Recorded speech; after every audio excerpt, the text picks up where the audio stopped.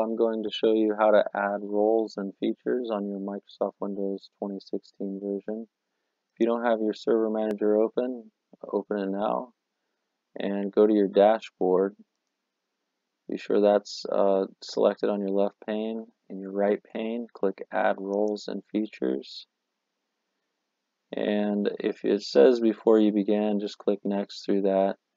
On installation type, click on role-based or feature-based installation there in the right pane. Click Next.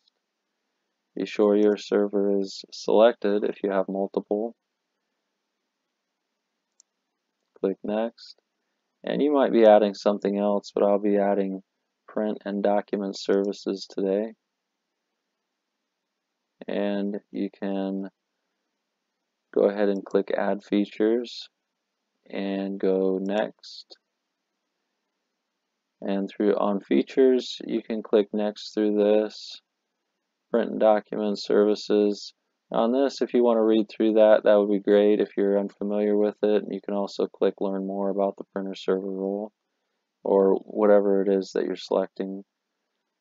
Click Next. For simplicity reasons, I'll just click Next through that. And I've selected Print Server. I'm going to click Next through that. And here's where it's going to install.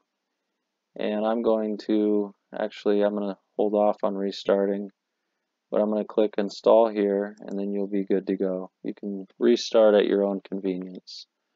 Thank you for watching.